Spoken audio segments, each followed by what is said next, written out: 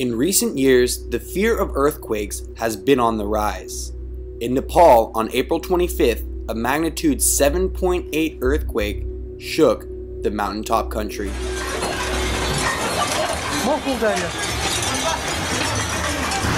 The Nepal earthquake has devastated this small mountain country. Over 5,000 people have already been found dead in the search, and the number keeps getting higher every day. So how does this affect people here in LA? Well, there are thousands of Nepalese people living here in the city.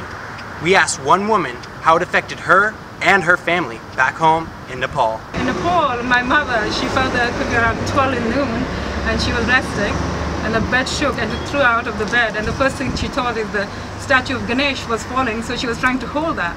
And my brother came rushing in and said, "Mom, let's get out." If things gets worse in Nepal, my mother will probably go back to where she was born in India. Sadly, the US only proposed $1 million in relief funds for the country of Nepal. If everybody contributes a penny or so, it just needs a penny. If every person here contributes a penny, that's more than enough.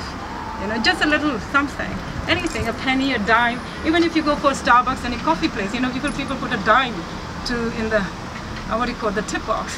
People will have enough, but nobody wants to give that.